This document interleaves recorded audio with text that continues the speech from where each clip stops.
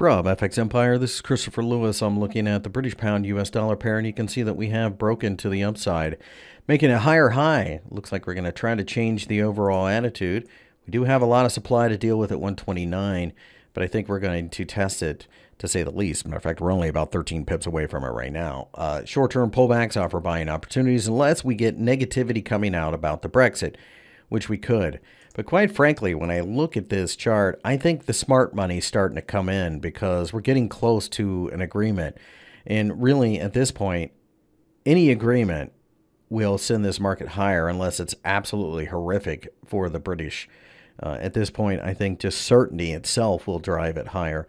I like buying dips. I think 127.5 is now going to act as the floor. Probably go looking towards 130. It's going to take a while to get there, obviously.